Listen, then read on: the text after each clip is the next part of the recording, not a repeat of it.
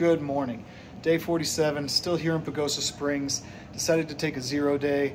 Didn't get settled in the hotel till 4 and it was just pouring down rain. I didn't feel like doing the resupply yesterday, so getting ready to get on the bus here and go to Walmart and get the resupply done. Plus there's a couple things in town I wanted to do. There's some hot springs right here on the river I want to go swim in, and it's my wife's birthday, so I want to make sure I can talk to her because yeah, the least I can do is talk to her on her birthday. It's the third time I've missed her birthday while being on a hike, so that sucks. And yeah, just want to be able to talk to her. But gonna go and get the rest of my chores done, get my resupply, and just relax today. Honestly, it just kind of feels nice to lay in a bed, watch TV, and chill. So really all I need to do is finish up the resupply stuff, and should be ready to hit the trail tomorrow morning.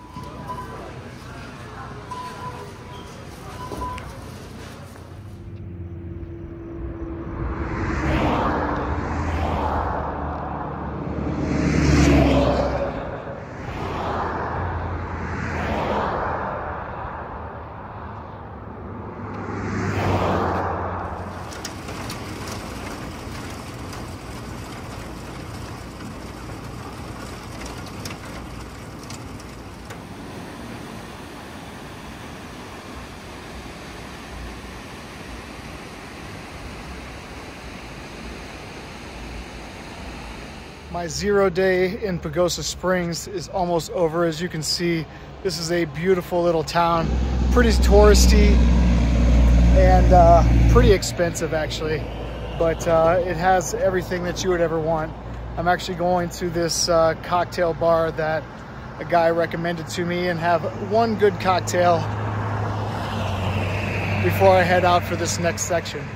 But the Walmart ordeal took me like 3.5 hours to get a hitch there and do my thing and get back. And then did some work on my shorts, fixed a hole, put a button on them, and relaxed a little bit, did some hot springs, swam in that a little bit, and just chillaxed today and talked to my wife a few times because it is her birthday. So wanted to make sure I got to talk to her today. And tomorrow we will get out of here, but I'm all packed up. I'm ready to go. We'll get some breakfast in the morning and we will hit the trail. Yes, absolutely. And I've got Guinness on the rest of our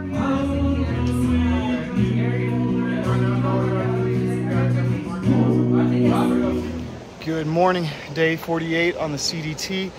Getting out of Pagosa Springs finally after a 0 day, much needed rest and relaxation without having to worry about my feet. It was just nice to chill. But I'm gonna go get a big breakfast. It's still pretty early, not much traffic, so I think I'll have a little hard time hitching.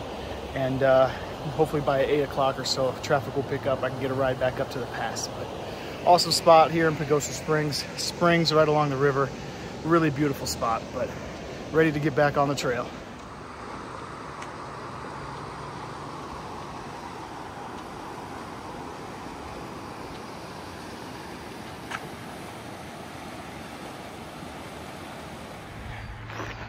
Made it back to Wolf Creek Pass. Took me about 5 minutes to get a hitch. Awesome guy, Ross, in a built-out Sprinter van, gave me a ride. So that was awesome.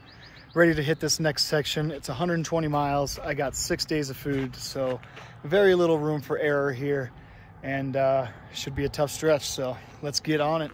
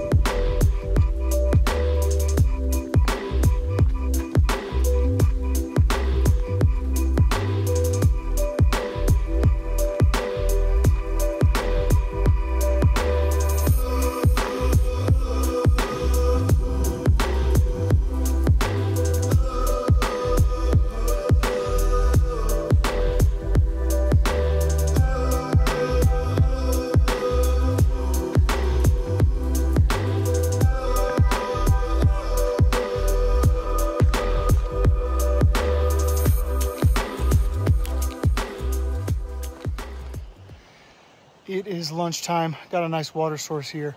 Gonna hydrate up, eat a snack, and get ready to head up on this ridge here where these dark clouds are looming, of course. But on the struggle bus again, out of town. These climbs are just hard. I don't know if it's the weight of the pack or just, I don't know, being so lazy yesterday, but it's hard hiking today. But hopefully this will give me some energy to push up to the top of that, and then hopefully we can get that 20 miles in today.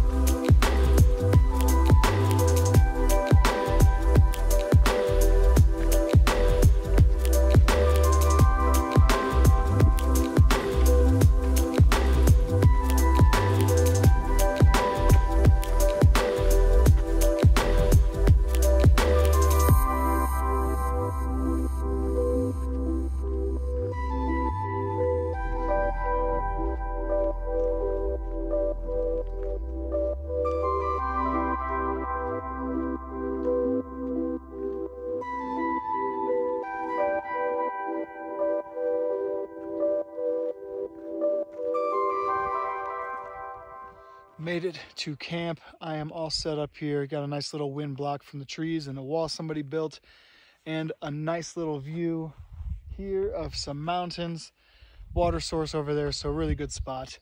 And I've been staring at this dark rain cloud for a little while, so I wanted to get set up before the impending doom. But hard day for me, and just I don't know what the deal is with being so exhausted coming out of town, but maybe not eat so much pizza and beer and cheeseburgers in the next town. Maybe get some carrots and salad or something. So maybe try to get some nutritional value in my next town. But yeah, gonna rest up. It's just about 6 o'clock, so I'm going to bed early, get a good night's sleep, and hopefully that energy's back with me tomorrow, and we can get some good miles in.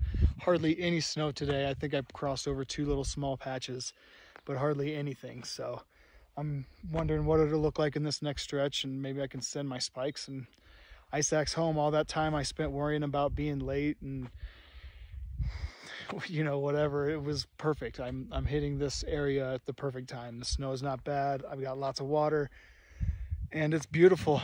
again, the storm's kind of put a damper on things, but is what it is. But I'm gonna eat up, rest up, and do it again tomorrow.